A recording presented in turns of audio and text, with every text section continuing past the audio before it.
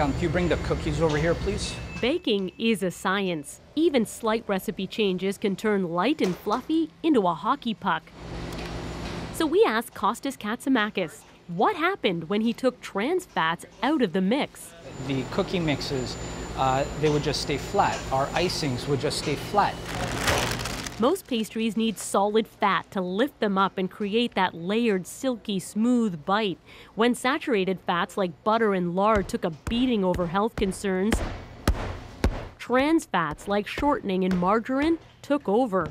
Turns out they were even less healthy. That's why we just started going back to butter and making our lives as easy as possible. So this aisle's already changed. Trans fats have also disappeared from most prepackaged processed foods, making old fats new again. So what's it got in it now? If you take a look at this right now, you can see 3.5 grams of saturated fat. Unlike the bakery, nothing here contains butter. Almost everything is loaded with inexpensive palm oil. Palm oil is a highly saturated fat, even though it's a plant-based fat. But environmentally, palm is highly controversial. It's linked to large-scale deforestation. Still, food makers hope trans fat-free leads to healthier sales. Nutritional scientists see it differently. We're making our junk food a little bit less worse. Not necessarily a good thing. Notice this liquid oil here. Food chemists can't turn a muffin into a salad, but they're trying to come up with healthier fats.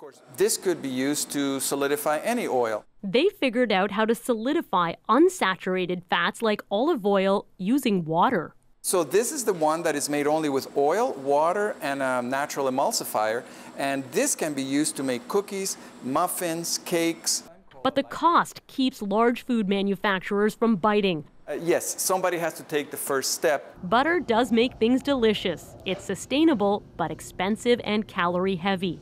No doubt another new, perhaps healthier solid fat will come along. What do you think is next? I wish I knew. I really, really wish I knew. We'll see in a couple of years. Christine Burak, CBC News, Toronto.